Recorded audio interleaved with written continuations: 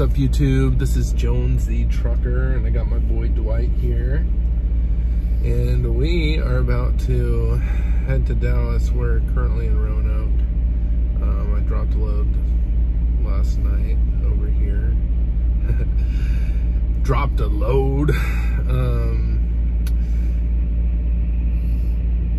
Anyway, now we are headed to Dallas. We're going to pick up a trailer that is loaded, and we're going to take it to, where are we taking it, Dwight?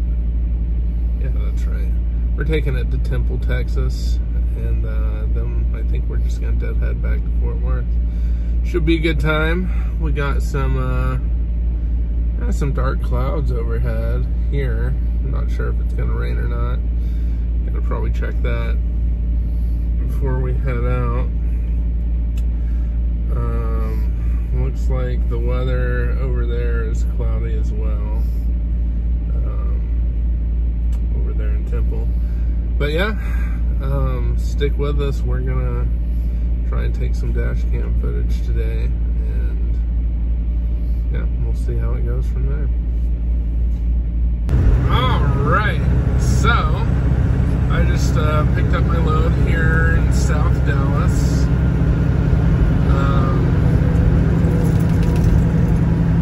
And, you know, half the time this place will tell you, hey,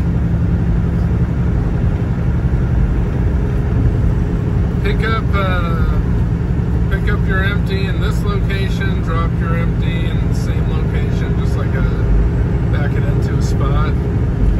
And then other times they'll tell you to back it into a door. And I really prefer backing it into a spot because it's less I have to do and I can get on the road just a little bit quicker. But the last couple times they told me to back it into a door. At this place, it's best to, it's kind of tight. So a lot of truckers will struggle with it, but I've been going there so much that I've realized, oh, if you just 90-degree back, then it makes life a lot easier. They also give you a little key because the trailer that you pick up has a lock on the air supply valves, so you can't just attach to it if you don't have that key. So that's kind of different. I've not seen a shipper do that before, other than this place that I go to. I am currently headed to an HEB. I like HEBs. They're probably the best live unloaders I've seen. They get you out pretty quick. Once they give you a door, at least, it's usually like 30-45 minutes, and then they call you and say, hey, your bills are ready. So that's always nice when they're quick about things like that. Ooh, look at that traffic going westbound on 20. Dang, I'm not going that way. Oh man, so I slept on the truck last night, and I had to DoorDash some food to my truck because I didn't have any on the truck itself. So I DoorDashed some plain chicken wings because I'm trying to eat less carbs. So yeah, I ordered some plain chicken wings without any sauces or anything, and it really hit the spot after not eating all day. But this new little diet I'm doing, I haven't been as hungry. My appetite's already starting to dwindle. So that's good. Maybe Jones the trucker can lose some weight. I got weight to lose. Driving from Roanoke to Dallas, somehow I was going the direction on all the highways where there wasn't traffic. I thought it would be the opposite, because going towards Dallas in the morning, you would think you'd be stuck in all the traffic, people making their commute into the city. But it wasn't the case. So I'm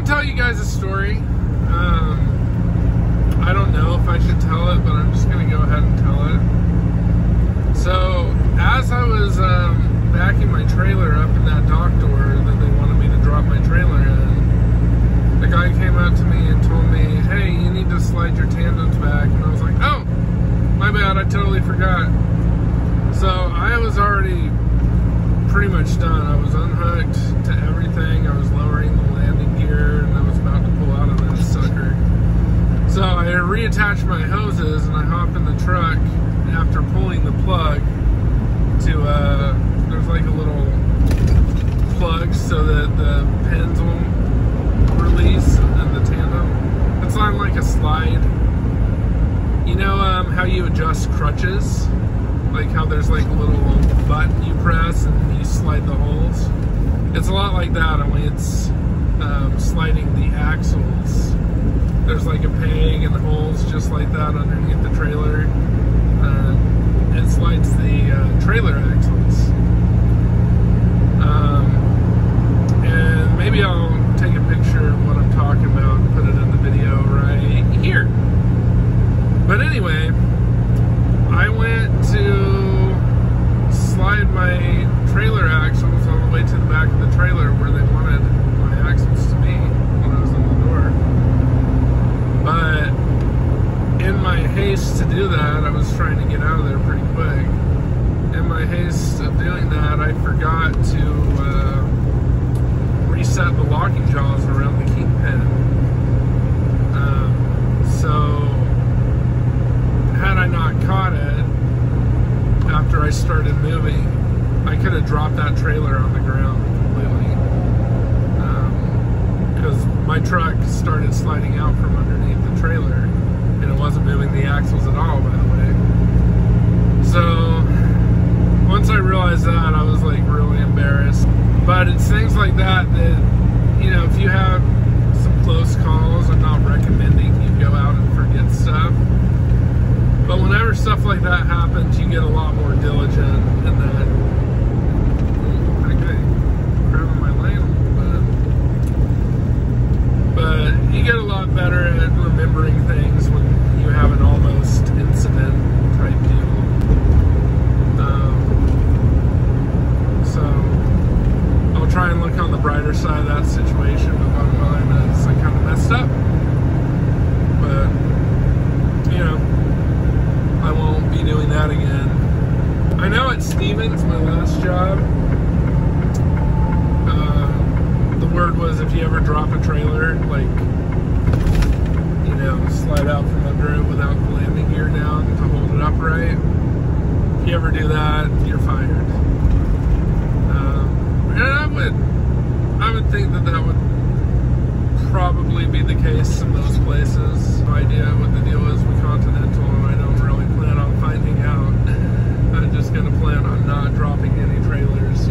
Me and Dwight here getting unloaded in Temple, Texas. And it's a good time. It's a good time. It is a good day to be me. Not for any particular reason, I just feeling good. So after this, which this place is usually pretty quick getting us taken care of,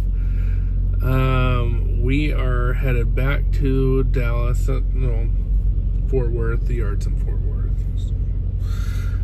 We're gonna be headed back there, and we are going to drop our trailer, park the truck on the yard. We're gonna hop in my car and we're gonna go home and we're gonna eat food.